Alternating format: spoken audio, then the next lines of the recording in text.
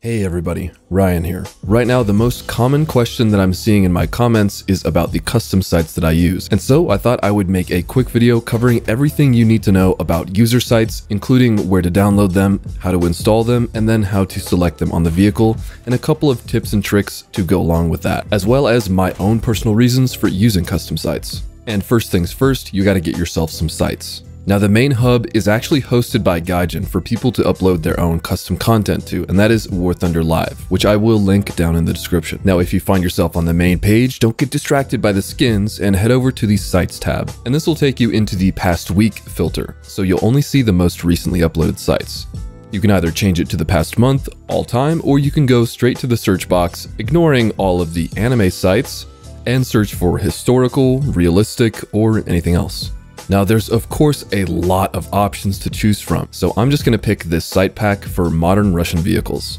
And now you just click on the description and it will open up the download page for the post. Now, pretty much every site you download will come in a zipped format, especially packs of sites, so I would recommend 7-zip for this. And installation can be done with the game open or closed. But if you do have it open already, then I'll have a quick tip on that later as well.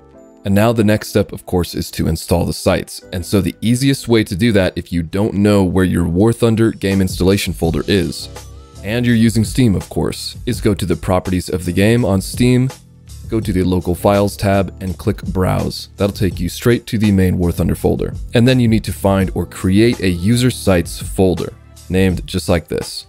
And then once you have that folder open, all you do is select all of the site folders from the pack you downloaded and drag them straight into user sites folder. So now that you've got the sites installed, it's time to select them in the game, which is also per vehicle. Now, if you already had your game open, just go into a test drive on the vehicle that you installed a site for and press left alt and F9 at the same time, which is the default binding for refreshing the user site's cache. And the game will be unresponsive for a certain amount of time, so don't click anything. And now for actually selecting the site, just pause the game, go to the options, common battle settings, and find the use alternative grid site drop-down box. In there you should see the default site and any custom sites you've installed, along with the short range site and the add a grid site option, which I will talk about in a second. And so all you do now is select the site that you've installed and go into the gunner site, and there you go, you're set. Really quick though, if this video has helped you out so far, then don't forget to leave a little sacrifice on the like button. Anyways. Now, a quick tip for new vehicles and user sites. So when a new vehicle is added, it won't automatically add a folder for the user sites for the vehicle. And that's where add a grid site comes in. And this will create a new folder with the proper name inside of the user sites folder, and along with a copy of the default grid site, usually called site_1. And also you can technically put any site file into any other folder for any vehicle, and it will load, but your mileage may vary on how well it works. Like with vehicles that I can't find a specific site for on War Thunder Live, I'll just look for a vehicle that is similar enough that I already have a site for, make a new folder using add a grid site, and just chuck that site in there and call it good. And sometimes the game will have an error loading user sites on launch, which will do nothing on your end until you get into a battle and go into your gunner site and find that your site is not there.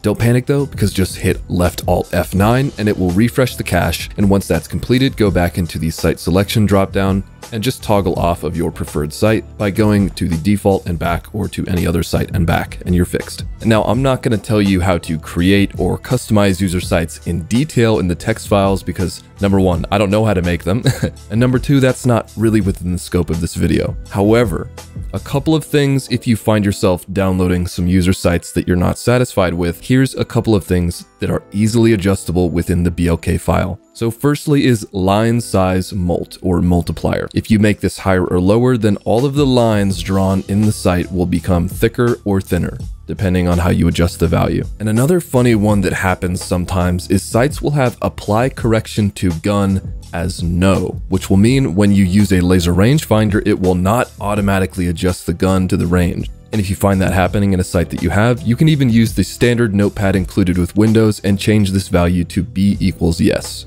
And if you're curious about where I get the sites that I personally use, they're all from War Thunder Live. But unfortunately, I am very lazy about saving links to every single site that I've downloaded, which are a lot of specific random sites. However, I have uploaded my entire user sites folder onto my Discord server, which I will of course leave a link to in the description.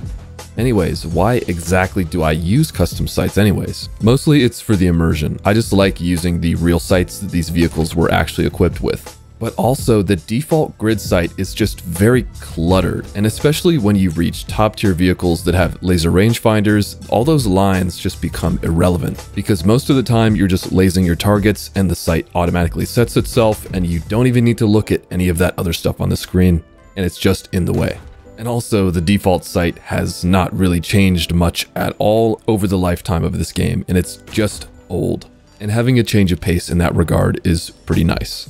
And so, using the Leopard 2A6 as a quick example, here is of course the default grid site. There's all these lines everywhere, pretty standard, you can laze, it's whatever.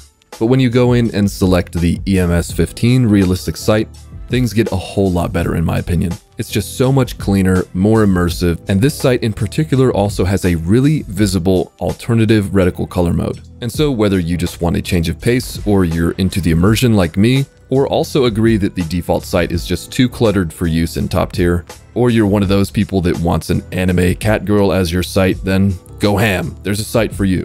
And that's gonna do it for now. And again, if this helped you out at all, don't forget to leave a little sacrifice to the like button, because it's getting lonely over there.